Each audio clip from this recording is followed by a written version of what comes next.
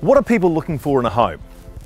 Built with the right stuff, in a good area, for families, proximity to good schools and space, and unless DIY's in the DNA, ready to go is better than, here we go.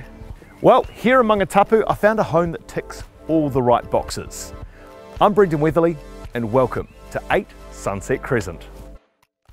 This 1960s weatherboard home is set on approximately 668 square metres of freehold land and has already been beautifully redecorated inside and out.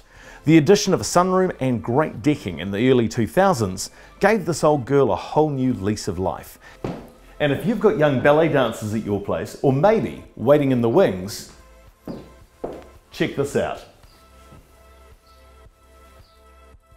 The main living area is kept toasty and warm in the winter months with the wood burner, and being a wetback, your hot water bills won't burn you. The 3 good-sized bedrooms give you room for the growing family. I had this car when I was a kid.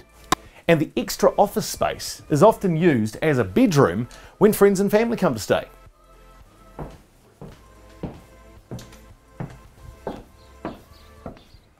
Out here you've got the classic Kiwi backyard, complete with trees to sit under and enjoy your summer barbecues, and the man cave.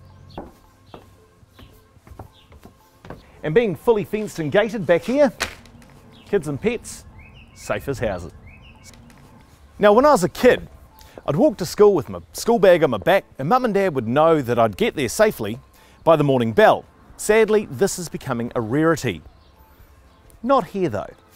From the front gate, walk approximately 186 steps around the corner, depending on how long your legs are, and boom, you're at Maungatapu School.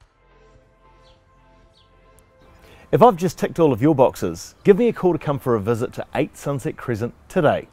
Brendan Weatherly, Eves the Lakes, licensed REAA 2008.